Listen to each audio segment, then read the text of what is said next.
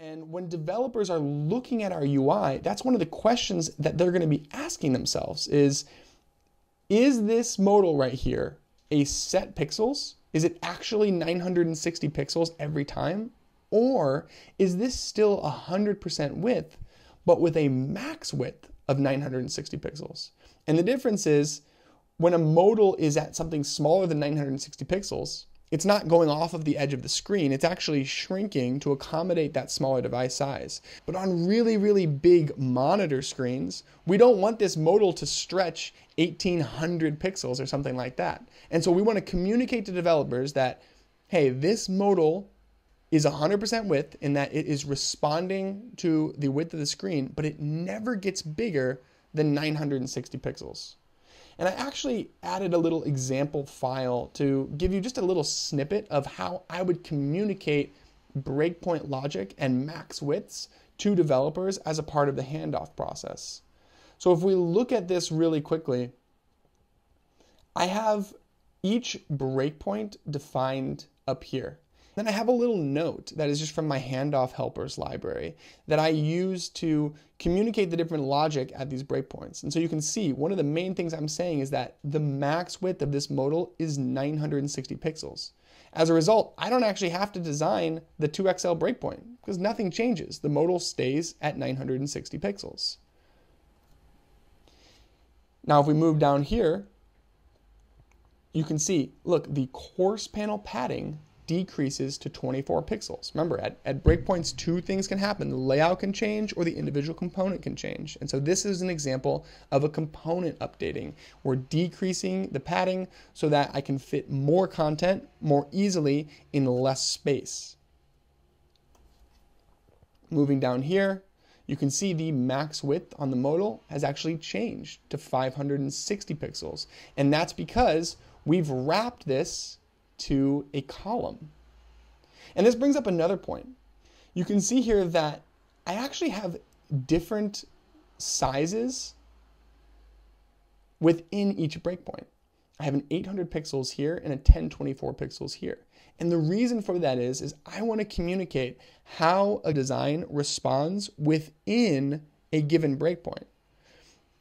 And that's just a high-level best practice as well. We want to design around the worst-case scenarios. In this situation, the worst-case scenario for the large breakpoint is getting down to about 800 pixels. That's when things can get the most squished before it flips to this column here. So I want to show developers, hey, how ugly can this possibly get?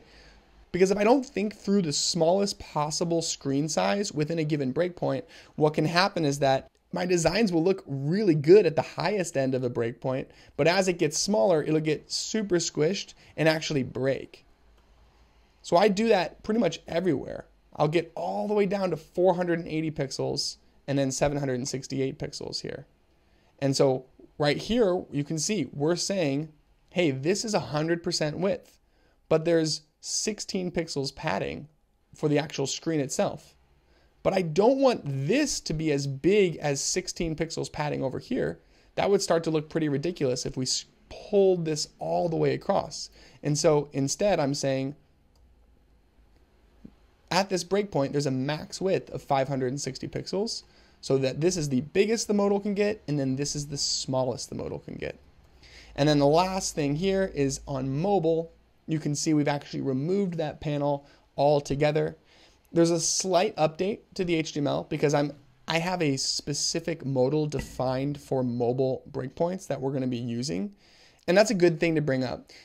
Like I said, the goal is to keep your layer list the same, but don't prioritize that over a design that actually works really, really well on mobile.